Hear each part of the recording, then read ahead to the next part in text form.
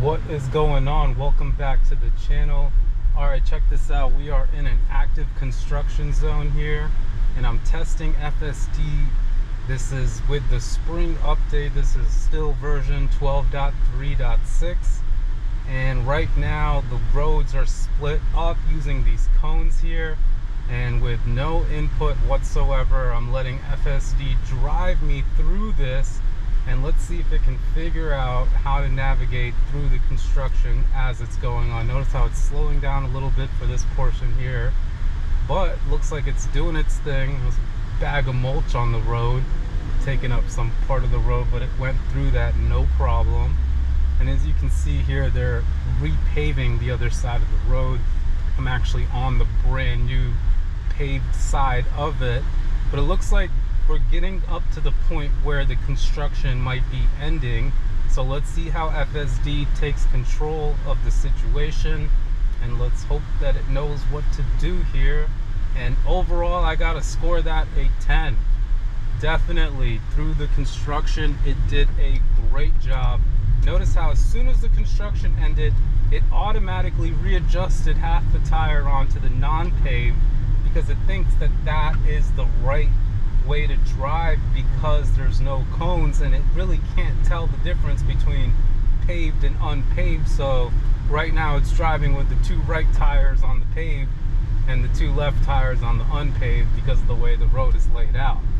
But yeah, overall now look at it's merging right back into the unpaved side, because that is actually a right turn lane and becomes a bike lane. So it just did a really good job using its AI capabilities by sensing, by using the cameras, its surroundings, and drove through it perfectly. And just, yeah, overall, as you can see, it did a really good job there. Now let's see, really nice job stopping at this light where it doesn't have the line in the front. So nice job figuring out that there's a little entrance right there to the animal hospital, so it left the space without any lines on the floor. So really nice to see that it's kind of stitching together what it's supposed to do. Let's see what it does here. It looks like they just put down these little reflectors. Wow, FSD made it through the two reflectors without the tires touching the reflectors. That was really nice. I don't know if they meant to do that or if that was just luck, but yeah, it did it. And now we're looking to make a right, and it really did a nice job kind of blending in with traffic, and I really think it did phenomenal going through the construction part there. Man, really hot day here in the DMV. We're looking at 87 degrees. As you can see, I had the AC on blast, much needed today.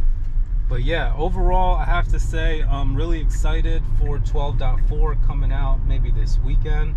So make sure you subscribe to the channel if you haven't yet. Stay tuned for that. I will be testing out all of these same routes with 12.4, being able to do like a side-by-side comparison to see kind of how it's acting now and what sort of improvements it made. Definitely looking forward to the removal of the steering wheel nag. That's going to be, of course, right when I said it, the nag pops up.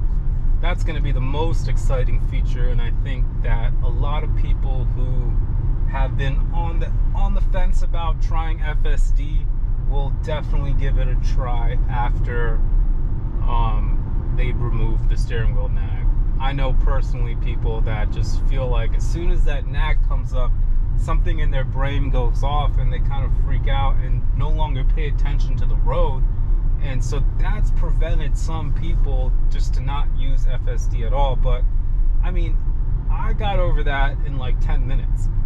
Some people are wired for it, some people aren't.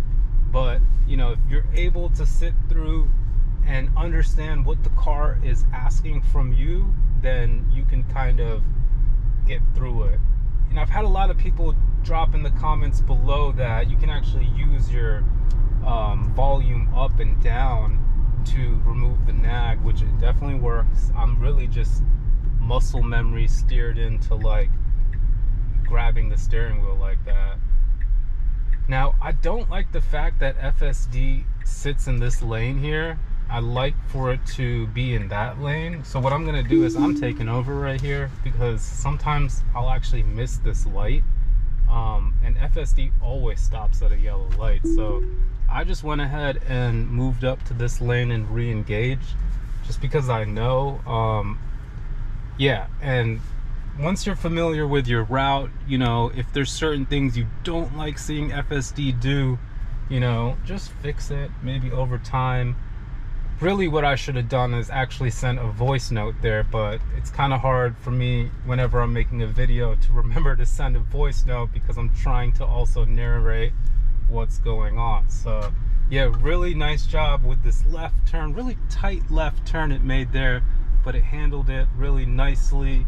And overall, really no major complaints with this job. I think the input that it asked was fair, and overall seeing it navigate through the construction definitely builds a little bit of confidence moving forward when if I enter any, you know, construction areas. I know construction is one of the things that can throw it off, but I see it's improving over time.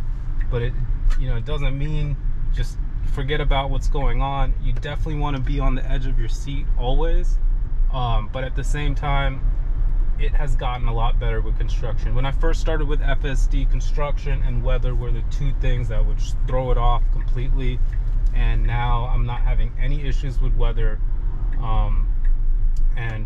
yeah, construction so far, no major issues whatsoever. So yeah, definitely want to thank everyone for watching this video. Hopefully you enjoyed it. Make sure you hit that like button if you did.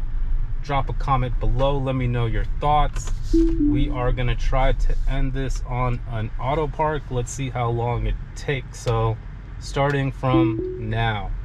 So the car is officially using Tesla Vision to park, and this is no sensors. We're in a hardware 4 Model Y, and it's able to park by just using cameras. So there's no sensors in this car. This is end-to-end. It's doing the gas and the brakes and the steering all for me. If you pay attention, you can actually see the brake pedal and the accelerator pedal move, just like you see the steering wheel move. It's completely remote. You know, the AI is doing it itself instead of me. So yes, that may take right now 30 seconds longer than I would have to park, but you know, it's pretty cool to see your car can park itself. And yeah, it's something that comes, you know, included with FSD. So if it's not something that you would use every day, you can just use it for the driving and park yourself. But I think it's a pretty cool feature. So yeah, once again, want to thank everyone for watching this video. Hopefully you enjoyed it, and I hope you have a great rest of your day.